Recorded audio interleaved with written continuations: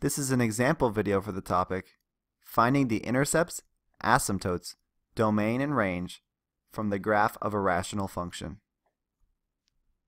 Consider the following example. The graph of a rational function f is shown below. Assume that all asymptotes and intercepts are shown and that the graph has no holes.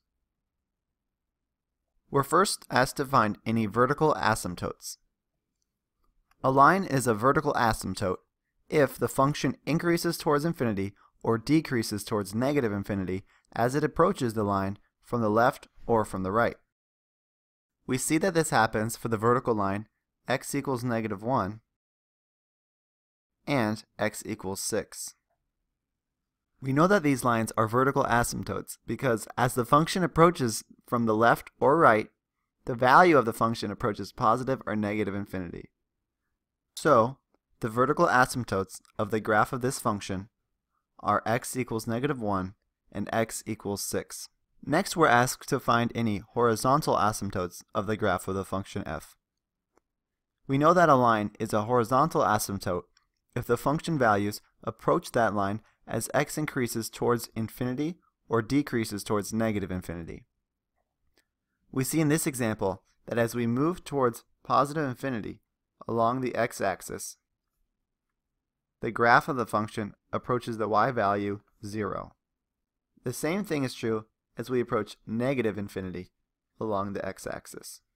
Because the function approaches the value y equals 0 as x increases to positive or negative infinity, we know that y equals 0 is a horizontal asymptote.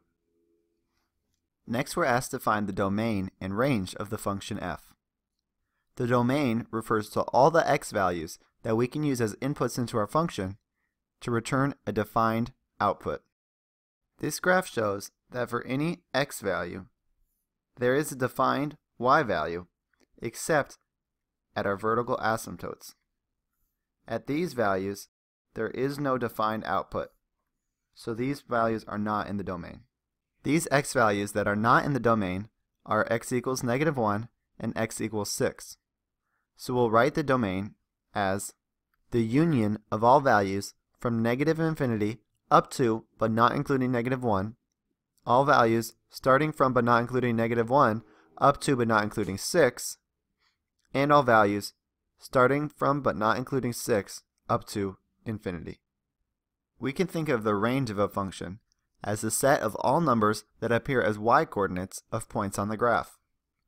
We see in this graph that for any value along the y-axis, there exists at least one point along the graph that has that y value. Because of this, we conclude that the range of f is all values from negative infinity to positive infinity. Finally, we're asked to find any x-intercepts and y-intercepts of this graph. The graph intersects the x-axis at x equals 2. So the x-intercept is 2. The graph intersects the y-axis when y equals 1. So the y-intercept is 1.